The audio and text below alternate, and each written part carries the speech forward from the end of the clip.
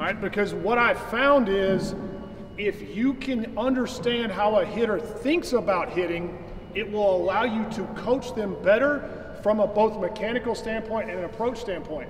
And what we run into is a lot of hitters have had things taught to them at young ages, okay, that are these internal, like hardwired cues that they think are concrete truths about hitting.